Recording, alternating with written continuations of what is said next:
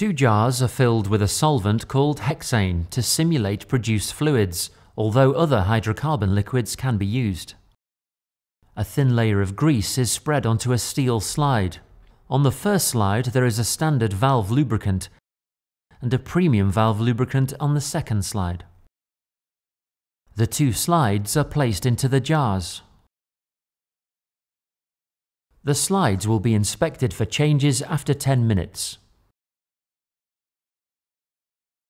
Just by gently agitating the standard valve lubricant, it is obvious that the grease is disintegrating.